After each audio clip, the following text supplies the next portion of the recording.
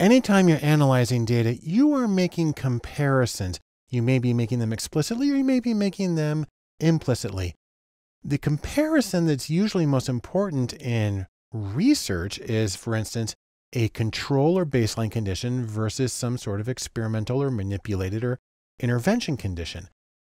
The idea is that if people are randomly assigned to one condition or another, then the differences between people balance out and you can look at the effect of just that manipulation. But a really interesting and powerful alternative to this, powerful meaning statistically powerful, easier to find the effect with fewer people, is what's called a repeated measures design.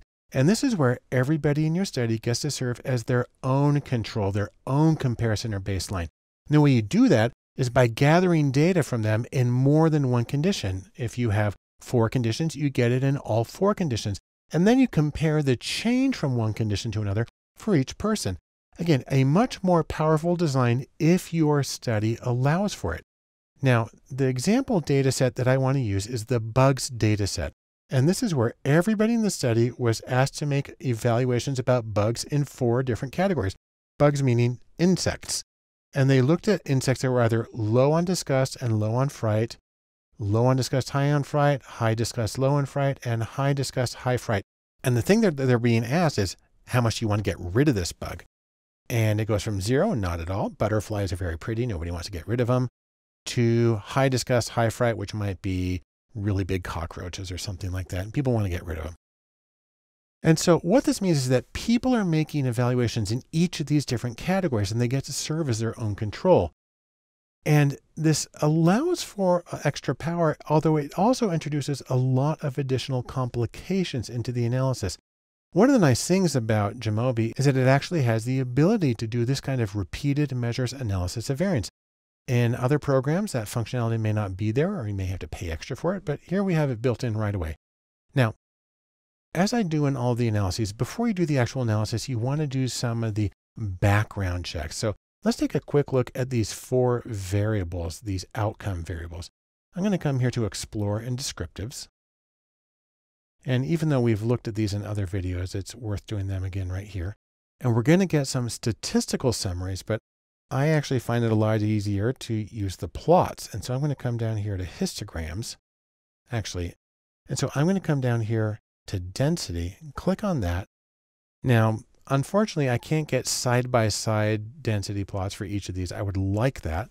And maybe that'll be available in a future version of jamovi. But right now, what I can do is I can look at these distributions and I can compare them one to the other. What we have here is low disgust, low fright, where you see it bumps up against 10, but it goes all the way down to 0. Low disgust, high fright, almost nobody goes down to 0. We get things a lot closer to 10. High disgust, low fright, again, pretty close to 10. And then high disgust, high fright, basically everybody wants to get rid of those bugs. But now what we can do is instead of looking at the distributions overall, we can look at the changes from one to another. So what I'm going to do is I'm going to come here to the analysis of variance, or ANOVA or ANOVA, and I'm going to select repeated measures ANOVA. Now, the way you set this up may not be immediately obvious if you haven't done this before, because you have to specify how the various measurements fall into the categories or the overall groups that you want to combine. So it's asking for my repeated measures factors. And what I have is disgust and fright.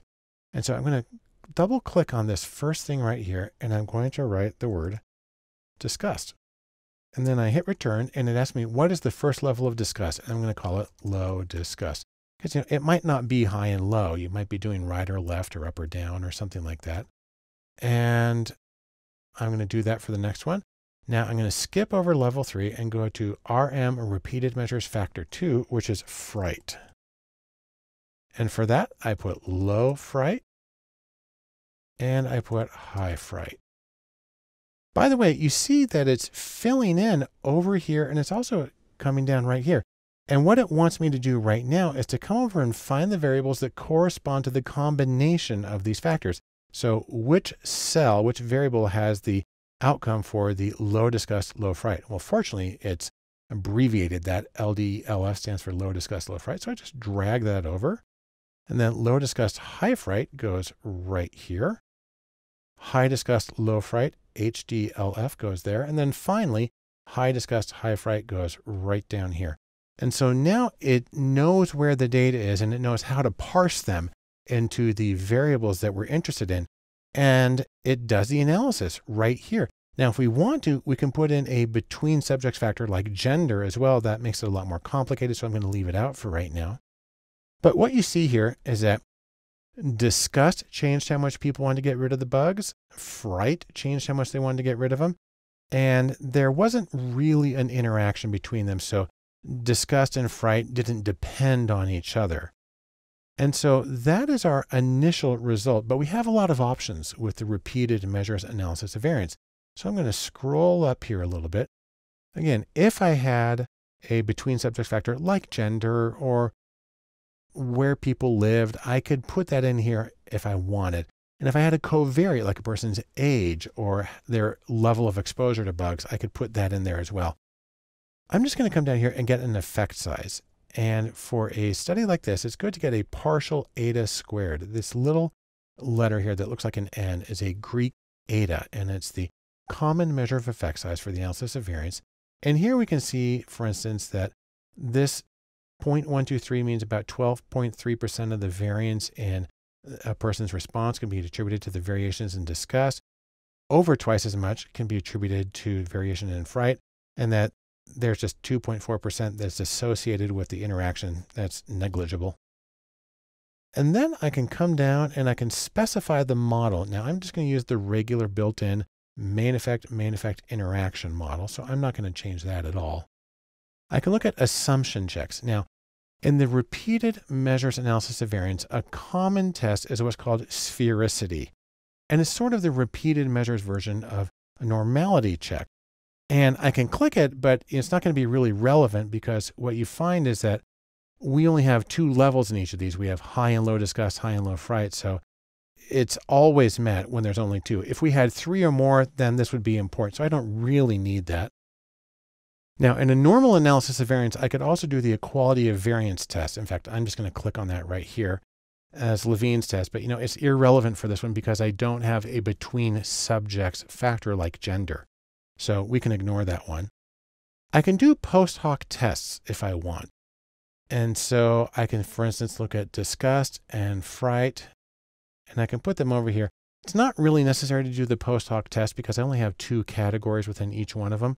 And so it's obvious where the difference is if we look at the means. But if you had more than two categories within each factor, this would be something that would be important for you to do. I just want you to see how it works. You also have the choice of the correction that you do. The Chaffee and Bonferroni are very common. I prefer the Tukey test. And we can scroll down and we can see it's calculating all sorts of things. And these two correspond to the analysis of variance results we had earlier. And it's going to look at these specific comparisons. It makes for a very long table. And what it's telling us is that several of our comparisons, these first three are all significant and the last one, but not the middle two.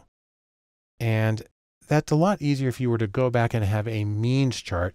But it gives you the means, and you can look at specifically these possible comparisons. Now, the last thing we can do is we can come to estimated marginal means, and we can look at the effects. So I'm going to come right here and do disgust, drag it right there. I'm going to get a new term, and I'm going to get fright, and drag it down right here. And we're going to get a marginal means plot. I'll also get a marginal means table. And I can scroll down, and this is going to make it a lot easier to see what's happening in our data. Surprisingly, when a bug is disgusting, people want to get rid of it more than when it's not. And here are the numbers to go with that, as well as the 95% confidence intervals. And when a bug is frightening, they want to get rid of it. And you can actually see that the difference for frightening is much bigger than the difference for disgust. And then we got the numbers right there. And so this is really the collection of information you can get from the repeated measures analysis of variance in Jamovi. Some of these options aren't really necessary when you have just two groups within each factor or when you have a simple interaction. But even with more complicated designs, it's nice to know that the options are there and available in Jamovi to allow you to use the more powerful repeated measures design to find out what's going on in your data and start getting insight into your results.